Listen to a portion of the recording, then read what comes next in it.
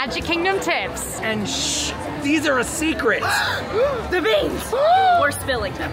Oh. Yeah. I see what you did there. No, we're spilling okay, them. I got it. Are you rope dropping Tron right now? What are you doing? Wait, what are you doing? Wait a second. Do you guys really not know this tip now? No, what? This is actually brand new. It's a new tip? Oh. Brand new. No way. You're gonna want to. This whole video is about new tips, Quincy. We have. You're gonna want to rope drop Tron. Rope drop What? Tron? Yes. We're rope dropping Tron. But you can't rope drop Tron. There isn't even a step. Ha ha! I know something Emma doesn't know. Incorrect. Guess what doesn't have a virtual queue anymore? Tron.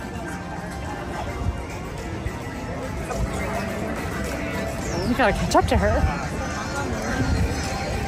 Tron no longer has a virtual queue. This means that line, imagine it, that line's gonna be crazy. So why don't you rope drop it to hopefully avoid it? I can't say anything because I have a tip that piggybacks on this. Whoa! No, this is a major AllEars change because typically, 9 times out of 10, we're gonna tell you rope drop Adventureland. We like to start with the Jungle Cruise, we like to start with the Pirates, or even sometimes Reed will talk about rope dropping Seven Dwarfs Mine Train, which we have found to work in the past. We're erasing all of that for now. You can still do whatever you want. But this is now another option. 4 options. 4 options. I did the math wrong, I think. 3 options. Emma can't count. I'm a theme park expert, not a mathematician. That's a great point, and I say that too. Me as well. Also not a mathematician. Not a mathematician, but I do want to tell you that the day that we're filming this is the day that this news has come out. Yeah. So we literally rewrote our entire shot list for you to have the most up-to-the-date information, and this is cutting-edge technology. That's what it is. And if you follow the AllEars.net blog, you probably already know about this. That's right, because this was filmed a little bit a while before you are watching. And you should follow the blog. Follow the blog to get up to the moment info. Yeah. These are tips, which never get old. Now I will say Tomorrowland is traditionally open for early entry, essentially meaning that resort guests are definitely going to want to go for Tron or Seven Dwarfs Mine Train, but for a little bit, probably Tron. It's going to really help you get ahead of those long wait times that are going to be later on in the day, and if you're waiting earlier, means you're not in the heat. Even the non-resort guests can actually benefit by rope dropping Tron to kind of get ahead of all of that, and I think it will be totally worth it.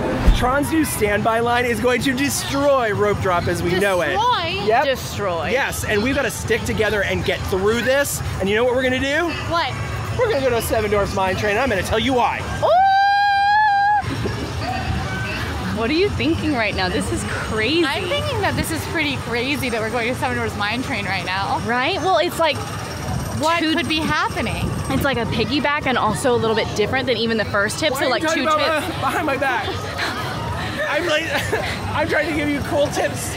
No, we love it. No, we love the tip. No, we love it. We love your tips. This is a good tip. This is a good tip. I can't wait. We're just saying like this is so exciting. Really hard with my brain. in Tony's Town Square. It hurt. If you were staying in one of the resorts that allowed you early entry into Walt Disney World, we recommended that you start your day rope dropping Seven Dwarfs Mine Train. If you were not staying in one of the resorts, then we recommended that you rope drop some of the Adventureland rides, like another ride that has very, very long wait times throughout the day, Jungle Cruise, or Pirates, which is definitely a classic and a favorite of many, and definitely those waits can get up there as well. Now everything's changed because this new queue. There's a standby queue over at Tron, which is revolutionary. Previously, the only way that you could ride it was to join a virtual queue or purchase a single pass lightning lane reservation for it, but now no holds barred. If you walk up to this ride, you can ride it as long as it doesn't break down. I digress. If you're not staying at a resort that allows you to do early entry into one of the Walt Disney World parks, we now suggest that you rope drop Seven Dwarfs Mine Train. That's because it's still going to be one of the most popular rides in Magic Kingdom, so you might as well wait in the queue that is forming, but not as long as the queue that's formed probably over at Tron, because all the people that do have, They're gonna be a Tron. they're going to be a Tron. Yeah. Genius. This is genius. This is breaking news. You're This literally is the one that genius. told me that. She's a really good actress. She's genius, he's genius. Everyone here is genius. I'm Also, shocked and awed. If you're looking for other ways to ride Seven Dwarfs Mine Train throughout the day, when the fireworks start, come get in line here at Seven Dwarfs Mine Train. I recently tested this when I had a friend in town and I was just enjoying Magic Kingdom. We got in the queue during the fireworks and 25 minutes is exactly what it was. All right, it's time for my tip. Oh, good. I'm writing it down. Do not stress the Lightning Lane conundrum. Disney World killed FastPass. It murdered Genie Plus, and now it's body swapped both of them. I know, it's violent. It's body swapped both of them with the new Lightning Lane Multi-Pass and Lightning Lane Single Pass. Totally new system, and yes, another new system to learn and another new system to stress about. Is it right to spend what can be a lot of money to get this for my family? I'm stressed. Don't throw up. Okay. She's gonna throw up. Don't throw up. No, I can feel the stress. Please, you said not to though, right? Yeah, do not throw up. Okay.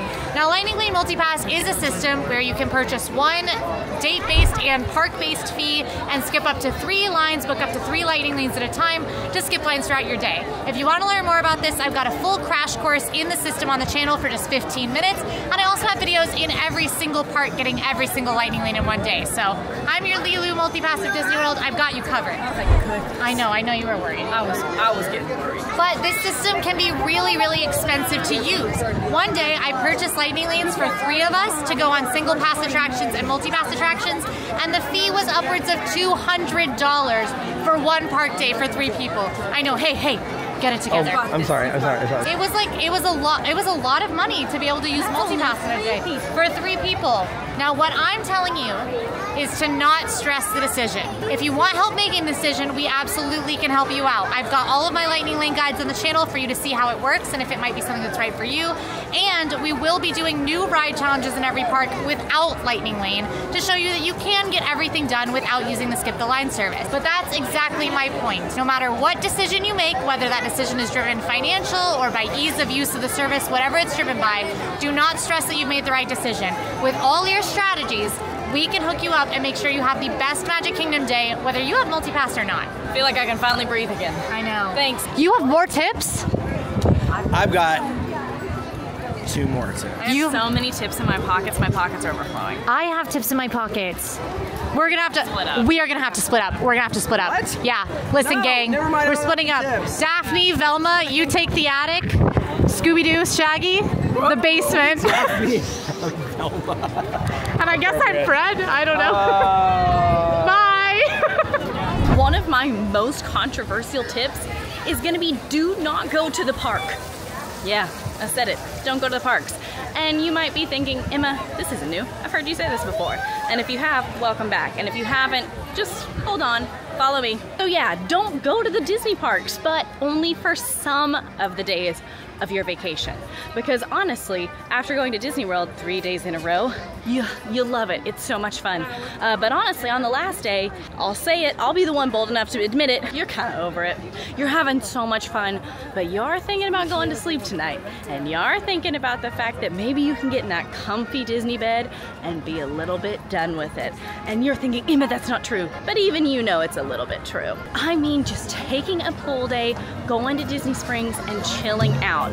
And if that means skipping a park, that means skipping a park. You've been to Magic Kingdom a bunch, you're gonna have gone on most of the rides, you're gonna be doing most of the things. So if you need to skip Magic Kingdom for this trip alone, I get it. This year, what I'm recommending is skipping Animal Kingdom. Starting in fall 2024, we are seeing tons of changes coming. Specifically, Dinoland is gonna be about as extinct as the dinosaurs in it, which is so sad and so, I can't get into the details.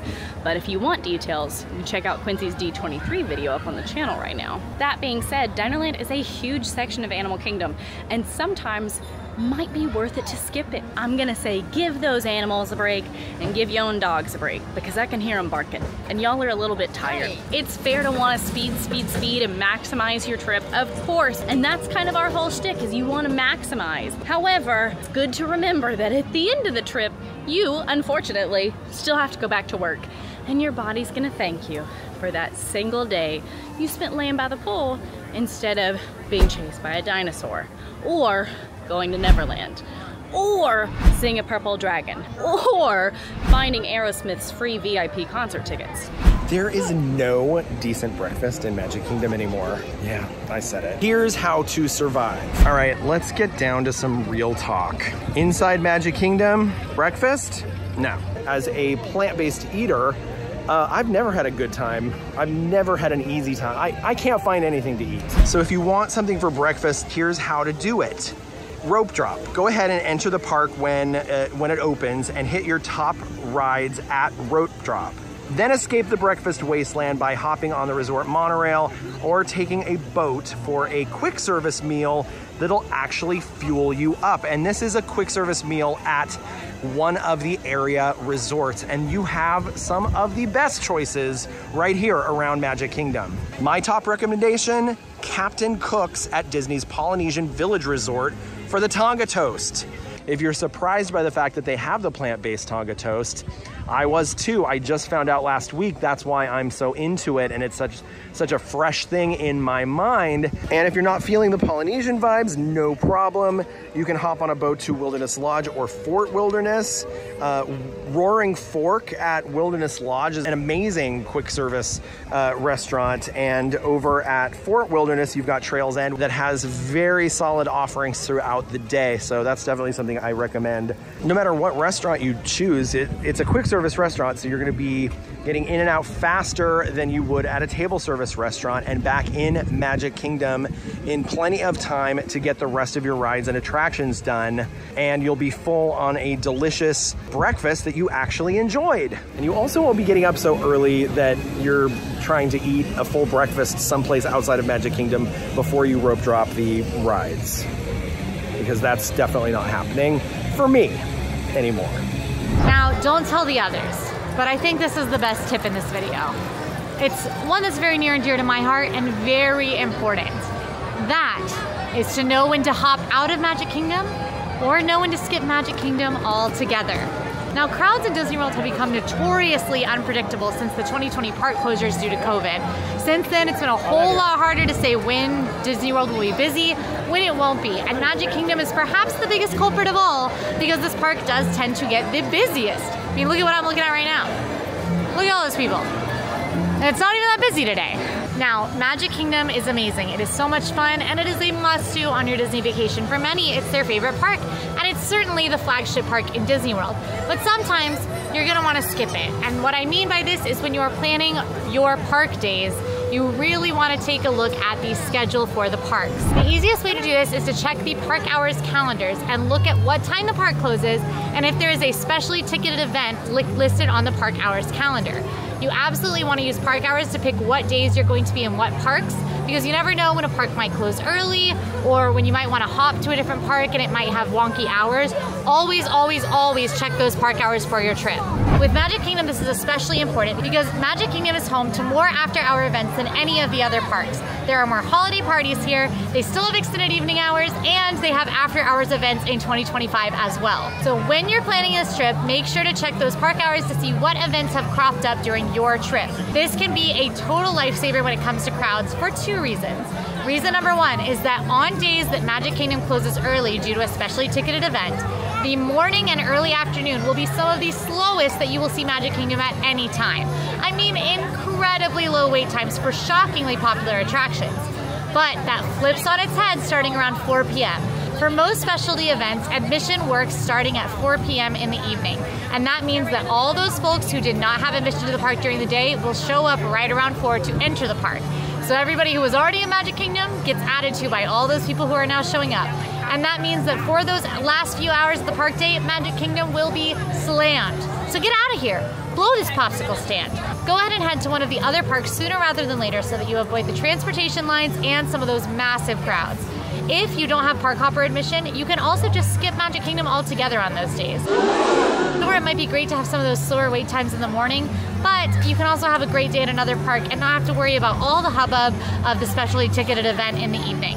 Wear the buttons, and I don't mean on your shirts. Well, wear the buttons on top of your shirts, but the buttons on your shirt, wear the buttons. Hold on. If you are celebrating anything, birthdays, celebrations, promotions, being alive, get the celebration buttons in Disney, or the birthday buttons, or the anniversary buttons. There are 4 different kinds of buttons that you can get for free in Disney World in any of the parks or Disney Springs: birthday, celebration, anniversary, and your first trip ever. They're completely free to you, and you absolutely should be getting these on your trip. Recently, I spent some time with one of my best friends, Reagan, on her Disney trip for her birthday, and of course, we made her get a birthday button. You kind of have to, it's free, you should.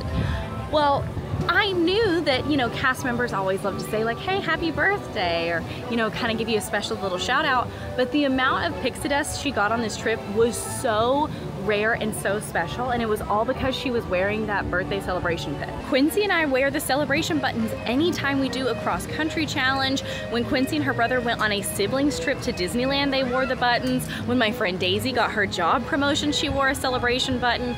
We love finding reasons to celebrate in Disney, and you absolutely should too. Wearing the buttons just gives cast members a little bit of a heads up, so that way if they're able to give you a little bit of pixie dust or a special shout out, they're going to. Get your shopping done early, or prepare to wrestle a grown man for a pair of Princess Aurora mini ears.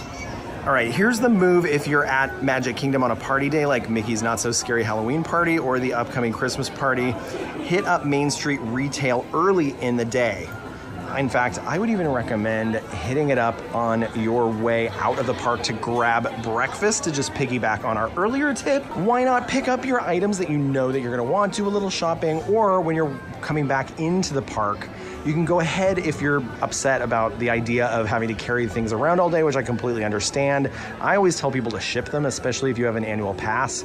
The thing you don't wanna do is wait until the very end of the day, usually 6 p.m. for guests who don't have tickets to the party. When you have that many people entering and going shopping right away, and you have that many people leaving and also going shopping, the stores a lot of times are busier than I see them like after the fireworks on a regular night in Magic Kingdom. So that's something that you definitely want to avoid. Psst. Come here. Listen. I've got another tip for you, and I'm sure the other 2 are telling you some really amazing tips, but this one is really important, so you're gonna want to hear it. But you'll see I'm in front of something quite controversial in the news lately, and that is the Liberty Bell Riverboat, the Rivers of America, and Tom Sawyer Island. Now, according to Disney, all of this is getting taken out and replaced with a new Cars section of Frontierland. It's gonna have 2 attractions, both a Radiator Springs Racers style attraction that takes the cars to the American West, and a smaller attraction for little racers. Concept art looks really cool, but it does mean losing these very iconic parts of Magic Kingdom. And people are up in arms about it. If you want to see how people are really feeling about this, you can check out my video where I talk about people's reactions to the news. It's called They Are Destroying Magic Kingdom, Other Opinions on the New News. So go check that out if you want to learn more about what people are saying, because woo, it's brutal out there. But my tip has to do with these beloved attractions, and that is get it before they're gone. Liberty Bell Riverboat, Tom Sawyer Island, Rivers of America. We know that these 3 things are going for good if all the plans pan out as Disney has expected. Now, what I want to share is that if you are coming to Disney World, do not assume you have more time to get these things just because we haven't heard a closure date. There are 2 reasons for this. 1, a closure date might come very, very close to when the thing will close. For instance, with the Lightning McQueen Racing Academy show that's closing over in Hollywood Studios to make way for a villain show, we heard that it's closing, and it's closing like next month, very, very soon. So you might not make it back once they do announce a closing date. And once these things have official closing dates, that is when the crowds will really start to come for them. All those folks that want to come and say goodbye will come and say goodbye when that official closing date is announced. Right now, there's no closing date, so people don't feel like they have that urgency. That is when it's time to come and say goodbye to these popular attractions.